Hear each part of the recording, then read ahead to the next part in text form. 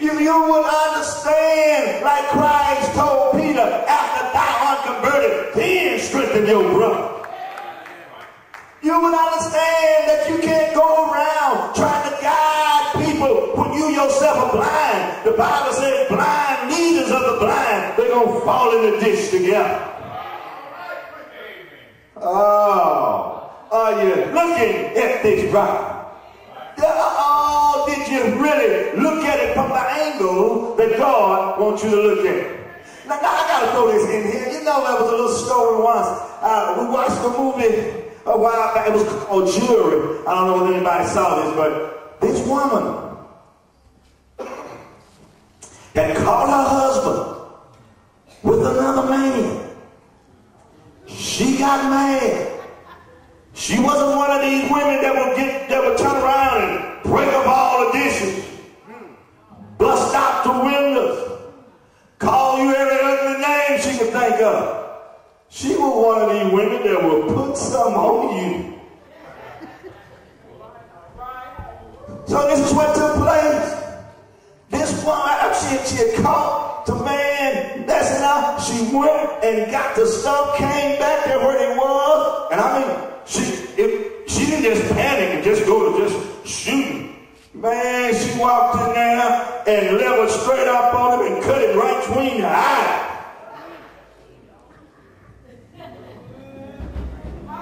Took the poor fella into judgment. So they get some. Oh, glory to God. Now, maybe y'all not looking at it right. Now, maybe y'all go, wait a minute. Don't nobody in here feel like that's what he deserved, did he? Oh, help me, help.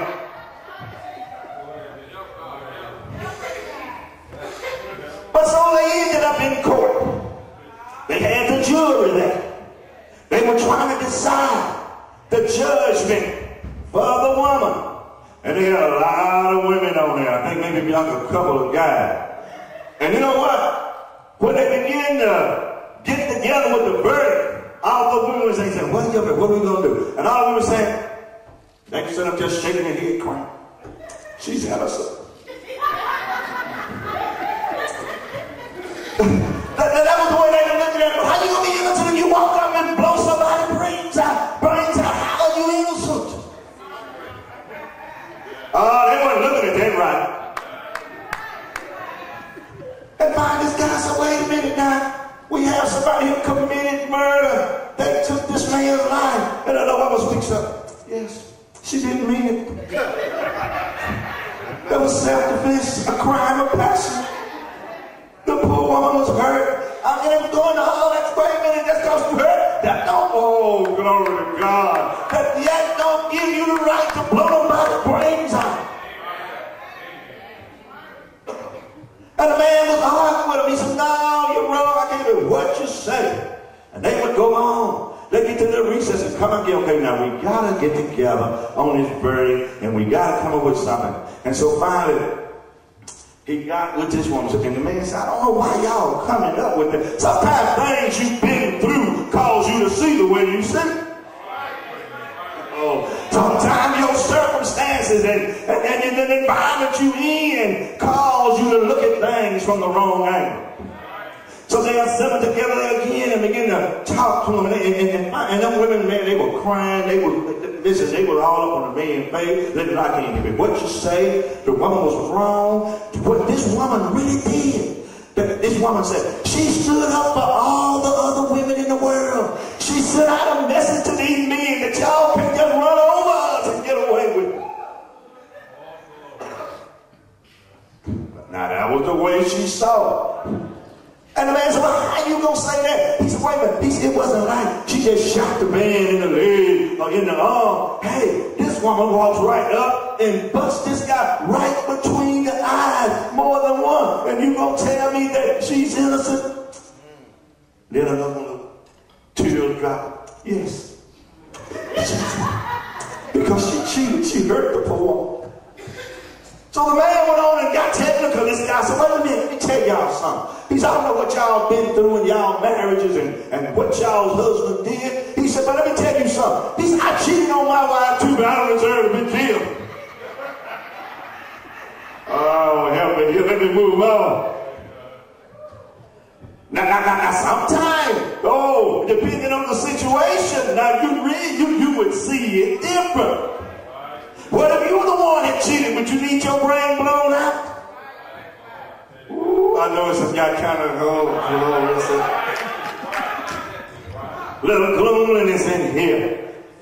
And you know what? I didn't even understand as we were watching the movie what had really gone on. And finally that guy, he started pinpointing, wait a minute, now why are you like that?